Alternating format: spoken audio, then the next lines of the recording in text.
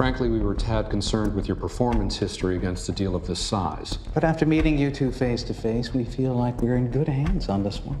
We won't let you down, sirs. Not to mention your bid was far too attractive for us to pass up. What did you mean by that exactly? He means you boys lowballed the entire industry. By how much? You guys came in $53 million lower than the nearest competition. Oh, okay.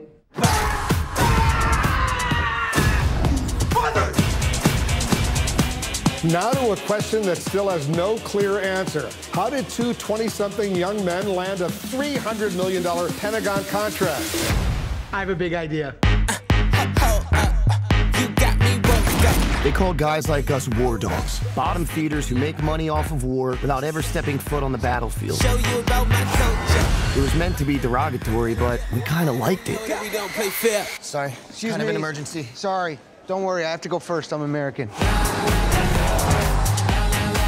Give me some of that. Give me some of that. Give me some of that. We gon' delirious.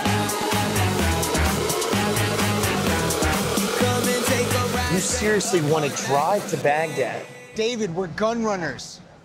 Let's go run some guns. Give me some of that. Give me some of that. Give me some of that. Give me some of that.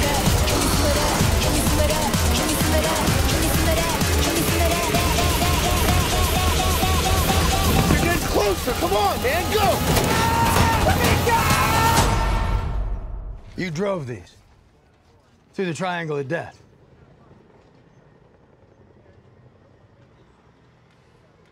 The